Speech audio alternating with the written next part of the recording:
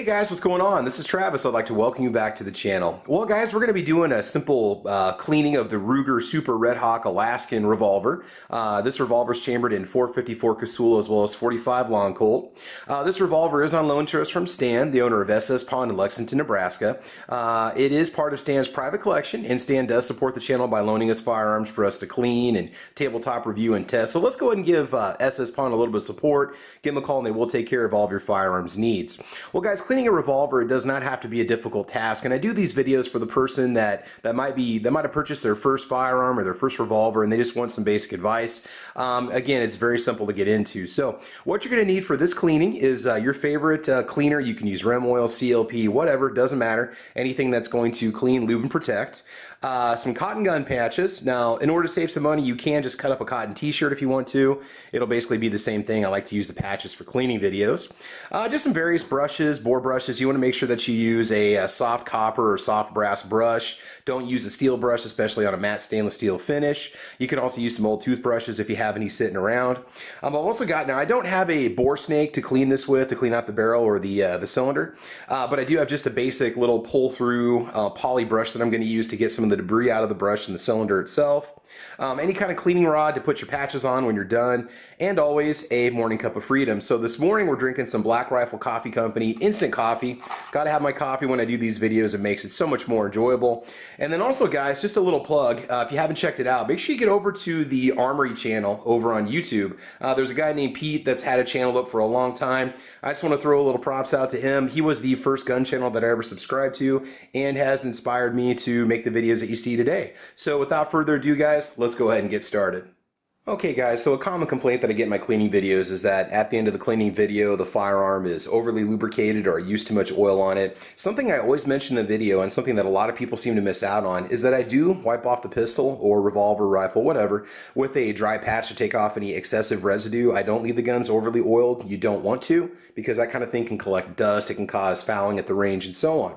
So also I forgot to mention, make sure you got yourself some Q-tips. It'll make some of that fine detail work so much easier. All right, so obviously the first thing we want to do is check the revolver and go ahead and make sure that it is unloaded. Now I've already confirmed this, but just to check it on camera, okay, we are good to go. So I'll take 6 rounds of .454 Casull. Go ahead and gently open up the cylinder. Again, you don't want to fling it shut at any point during these cleaning sessions or when you're out at the range.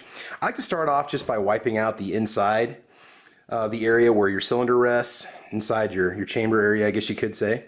And you can see that we've got some residue on here. This firearm was fired before I took it out. If you have some excessive carbon buildup towards the rear, you can get yourself your soft brush and just scrub it out a little bit if you need to. Toothbrush or your soft brass brush, whatever works best for you.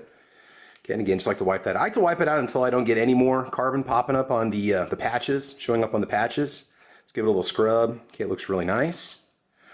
Again, you don't want to take the you don't want to take the revolver apart. Just about said rifle.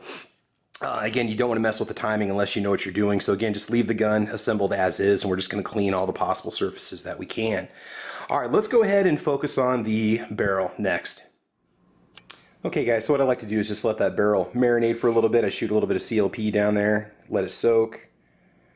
Okay, and then also put a little bit of CLP in each cylinder. Again, you don't have to go too crazy. A little bit of this stuff will go a long ways. Oops. There we go. Put a little bit on the rear. Now, when it comes to cleaning the front of the cylinder, I've heard some people say that they've used mag wheel polish on the front of it and then they scrub it with like a soft bristle brush. Why don't you guys chime in below if any of you clean your revolvers or have a stainless steel revolver? What do you use? What do you like to use when it comes to getting that powder residue off the front? You can tell the revolver has not been fired a lot because you don't have a lot of residue on the front of the cylinder. Okay, so if you have yourself a bore snake or have yourself a cleaning rod with that .45 caliber bristle brush on it, you can just follow the same procedure. It's going to be the same way. So I'm just going to go ahead and push this little poly brush through the cylinder. Well, through each of the chambers. Okay, so there's number 1. And number 2. You can do this a couple times if you want to. And we'll run a patch through it to get it cleaned out. Again, a copper bristle brush would probably work better. A more traditional metal brush would be better. Unfortunately, I don't have one of those in a .45 caliber. I need to pick one up. We're just going to run this through one time. Now, I'm going to go through and repeat this a second time, but I'm not going to show that on camera. I'll just save you guys the time of doing so. Again, just hold on to the revolver the whole time you're using it. There we go. Okay, now let's go ahead. Now again, I'll do that a second time off camera, but we're going to go ahead and clean out the barrel. So we'll go ahead and just take the bristle brush and push it through. Nice thing about this little guy is that it just goes right through. If you have yourself a bore snake, it's going to be basically the same effect. You can go through the front if you need to. I prefer to go through the rear on these barrels. There we go, all taken care of. Okay, let's go ahead and move on to our next step.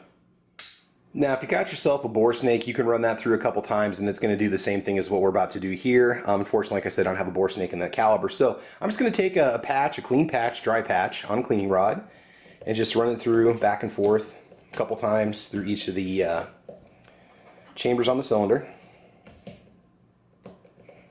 And it is pulling off a little bit of residue, a little bit of powder's coming off on there. Not too dirty. Again, this is one of those revolvers that I don't think has seen a lot of rounds put through it. You can tell by the wear on the cylinder and as well as the amount of powder residue on the front of it, although you could clean the gun up really well. Okay, got that all taken care of. All right, let's go ahead and move on to the barrel.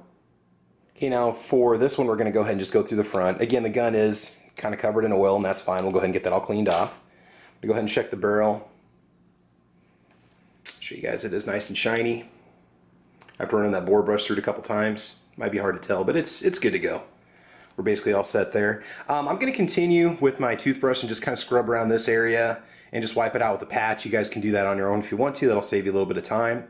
And let's go ahead and move on. Okay guys, so we're about a little more than halfway done here, no problems at all. What we want to do is just go ahead and wipe off the extractor rod and go ahead and press it and just go ahead and wipe off behind the extractor rod where your extractor comes out, behind the cylinder. Just go ahead and give this a nice little wipe. Again, light oil is going to be fine. You don't want to over lubricate it. I want to emphasize that the whole time. I so cannot wait to get this out to the range. It's going to be awesome. By the way, on the channel, guys, it's going to be a two-part series. I'm going to first show it with 45 long Colt just to see what the what the recoil and accuracy feels like at a couple different distances. It's going to be a lot of fun. And then we'll come back and fire some 454 Casull.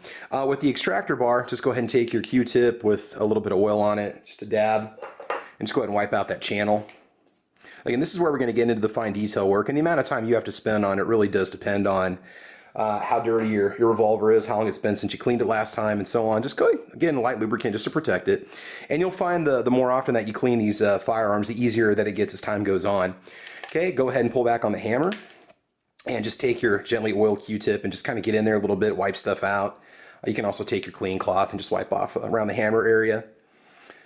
Again, try not to dry fire, but it's not the end of the world if you do. Okay, you can just kind of get in there. Again, if you notice it to be excessively dirty or if there's a lot of debris down there, my recommendation would be that you take it to a gunsmith to get it cleaned up, get it cleaned out, get it re-oiled, check the timing, and so on. There we go. Very, very cool. All right, so again, just take that lightly oiled cloth and just go ahead and wipe the whole revolver off, and we'll finish up.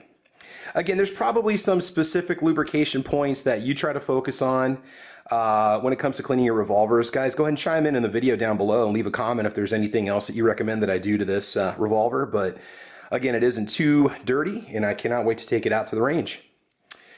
So I think that's pretty much it, guys. It covers what you need to know, the basics of cleaning a revolver, the basics of cleaning the Ruger Super Redhawk Alaskan. It's going to be an awesome gun. So Stan, thank you for loaning me this firearm from your private collection. Cannot wait to take it out. It's going to be a lot of fun. Guys, if you like what you see, please like or subscribe. I've got a ton of cleaning videos on the channel you can check out. Again, they're not assembly or necessarily manufacturing videos. They're just straight up cleaning videos, and they will help you if you're new to the field or you just buy yourself a new gun and you want a little bit of basic advice on how to clean it. We're definitely here to help you out on the channel. So please like or subscribe. Guys, you can check me out on Facebook, Twitter, Instagram. I'm also on gunchannels.com. I got a podcast called Caliber Corner. It's on Saturday mornings at 8 a.m. Central Time. Make sure you check it out. I'm also over on guntube.org. My channel name is TravisP11, as well as Gunstreamer and YouTube. You can find me everywhere. So guys, that's pretty much it. I want you to have fun. I want you to be safe. Got a lot more range videos coming down the pipe, especially with this bad boy in it.